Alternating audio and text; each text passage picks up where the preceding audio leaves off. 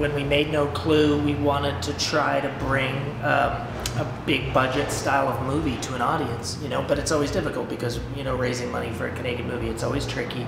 And one of the things, the areas where you always compromise is in sound, is in post, is in the way the music might play.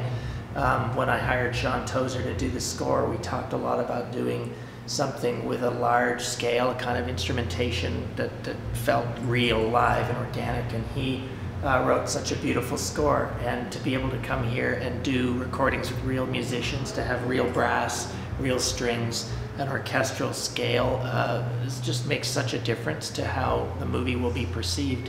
And it's like having big budget special effects. You have live orchestra brings a kind of layer, a sort of a scale to the movie that people, when they watch the film, can't always explain, but they inherently feel it. There's something different about hearing real instruments over something that's more, you know, sampled.